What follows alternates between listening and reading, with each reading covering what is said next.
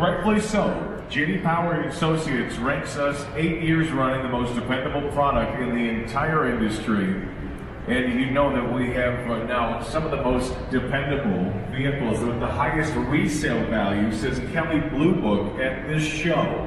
So if you're interested to know more about resale value, the beautiful amounts of luxury, and of course the incredible performance that we have here at the display, please let us know. We'd love to give you a personalized walk around with each and every one of these vehicles. Of course, we have here in the front of us the GS, the LS, we have the ES and the IS on the more subcompact and compact arena, and it's just a suite of beautiful, beautiful sedans.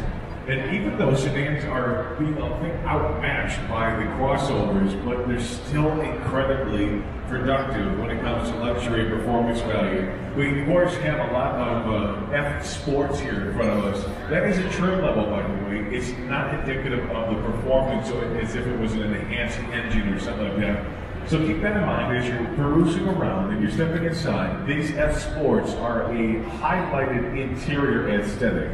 And when we have the LS, the folks are checking that out, we of course have a beautiful executive package when it comes to the LS with shiatsu massage seats, reclining rear seats that allow you to kind of lounge back, thigh supports that extend out. You'll also have all-wheel steering available on the LS. I mean, it's an incredible vehicle. It is definitely the jewelry of the Lexus display. So check that out before you leave.